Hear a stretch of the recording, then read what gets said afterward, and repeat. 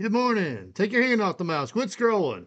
That's what my technicians, that's what they said this week that that's how I should start these videos. Because yeah, this one's important. Actually, I have a training class this week and they are doing really good. So I'm ahead of schedule. I have a little bit of time. I thought I'd hop on here because the always false instruction, that's an instruction that I see you guys post the most about and not fully understanding. In fact, in the last 24 hours, I've seen 3 posts that every time I'm just like, oh no, that's not quite right. So let's talk about what the always false instruction does and why not understanding what it does can cause us trouble. So in Studio 5000, I've created this basic program where this instruction is going to go look for one, local colon 1 colon O dot data dot 0, which I have wired to my green button, and it's going to turn on our green light. And so if I press the green button, my green light comes on, and I let off of it, my green light goes off. Now, this is a very basic one, so it doesn't make a lot of sense that we would do what we're doing, but let's say we needed to modify some code. And this is more than just simply, let's do a quick rung edit, test it, and assemble it. We're going to be implementing something, so we need it in there, and we need to test it. We probably need to, work on it some more. Maybe there's some planning involved. So it's going to be a long time thing that we can't just simply test and untest. If we go in here, and we're going to put some new code in. So I'm going to put a new rung that's going to replace our existing rung. And I'm going to bring a go look for our 1 down. And let's just make it the yellow button. Doesn't really matter that much for this exercise. We're going to go for local colon 1 colon I data and 1. We're going to replace it with that. And I'm still going to control the green light. So bring down an output energize.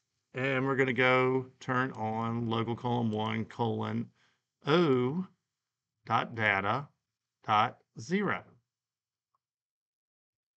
Now we know we can't have both of these on at the same time. We've had many video discussions about it. But right now what we need to do is we need to disable rung 1 when we go to test our new rung. And I've heard 30-year professionals be like, yeah, go ahead and AFI that rung out. That way we can test this out. So let's start a rung edit, and we're going to bring down, in fact, let me go find, and honestly, usually I just drag any old thing down and bring it in, but there it's on the program control tab. We're going to bring down an AFI. And people tell me, and 3 of you posted this, that this will disable this rung. So we're going to finalize this. And now we think that when we press the yellow button, it should make the green light operate. But when I press the yellow button, the green light doesn't come on. And even occasionally, we can see it flickering.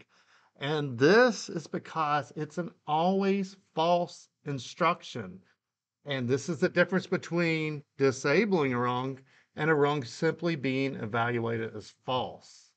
So if we go back in here and we right click our AFI instruction and go to instruction help, we actually see the root cause of the confusion. This first said, well, actually the definition's awesome. Always false. That's all it is. And right here it says the AFI instruction sets the enable out to false, which means that that rung would always be evaluated as false, whether it's true coming in or false coming in. And even if we come over here, rung condition in is false, it's going to go out false. If it's true, it's going to go out false.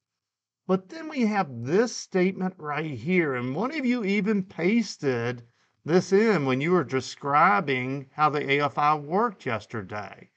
Is it says, use the AFI instruction to temporarily disable a rung while you're debugging your program. AFI disables all instruction on this rung. And it doesn't. It makes them false. And this is the important difference in understanding that false instructions do things. Because if we look at our program, this output energize, when it's false, it goes and writes a 0. So even when I press my yellow button, we're going to have this going to look for a 1. It is going to see a 1, and it's going to be true, and that is writing to this green light. But now the next rung, we have an always false instruction. And that means this rung is false. It's not disabled. And when this is false, it's going to write a 0 to the green light.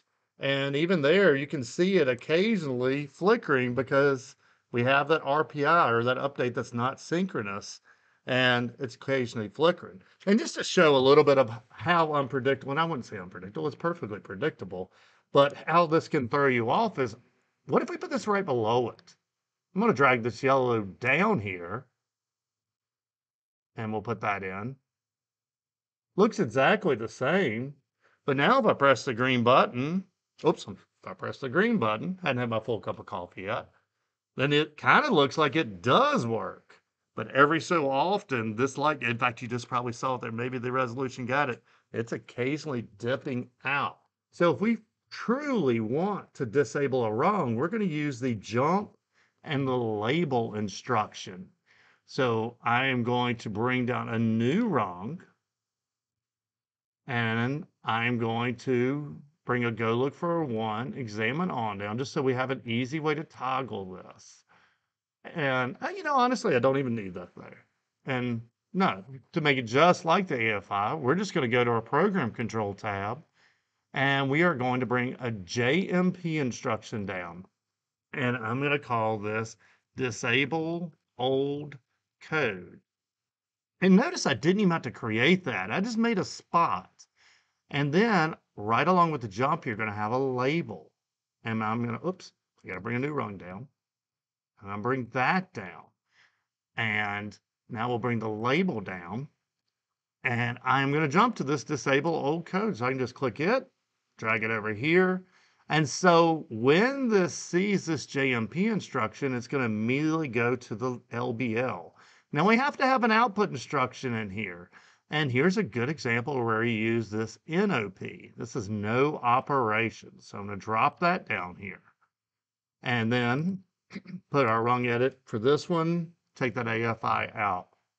Hit the finalize button.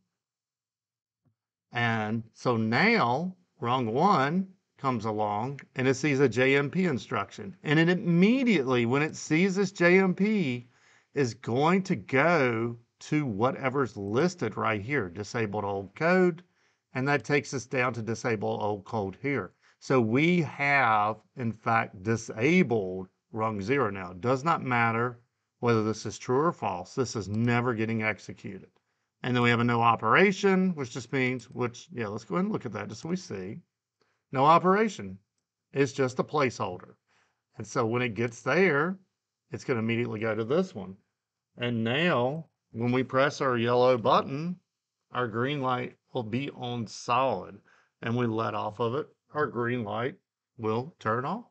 So there's a quick tip this morning before my guys get here. And you guys have a great day and have a great weekend.